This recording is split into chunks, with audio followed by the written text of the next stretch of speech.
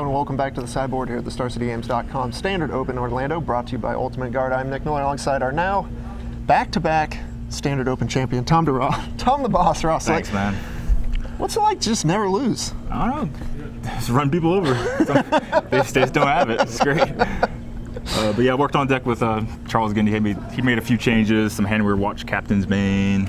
I like convincing him to play a third and order champions and like secure the wastes in the sideboard, which was real bad all tournament, but whatever. ready to watch this Cavs game. Take your third two-day Open trophy. Yep. First person to ever do that. First person to ever win back-to-back invitationals. True. First person to ever win back-to-back two-day Opens. Yeah, it's a lot of winning. It's just, I don't know, man. It's hard. It's hard. You just win everything. I felt like I got lucky in the lineup a little bit. I mean, Hoogland mulliganed to 5-2, so it's not unlucky. Mm-hmm. But you know, he's playing a 3-color deck. I'm playing like a 1-color deck. Sometimes 1.5. So I have some explosive draws. I don't know. Talk about. Try to teach them.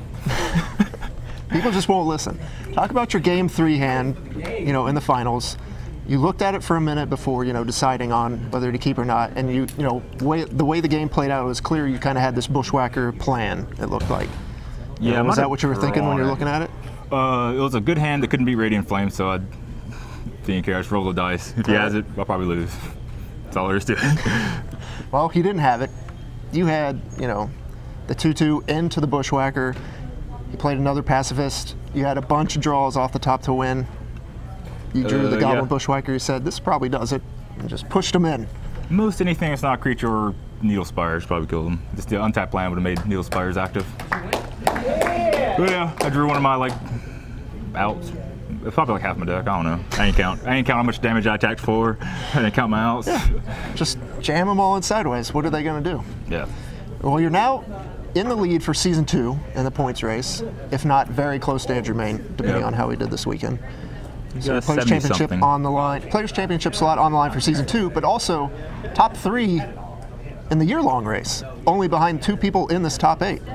Yeah, Hoogland and Jerry. Jerry's just hanging out with me, basically came just to hang out with me. He already qualified, so he's not really going for a player of the year, but he's going to take it if he can. I know Jeff's going for it, and man, knocked him out, so maybe I'll just take a spot. Those are fighting words right there. You better be wary if Tom is going to come for you. Yep. We going to expect to see you in Dallas next weekend? I am. I haven't booked a ticket yet, but I plan on making a run. So this run ain't going to make itself, so I'm going to be there.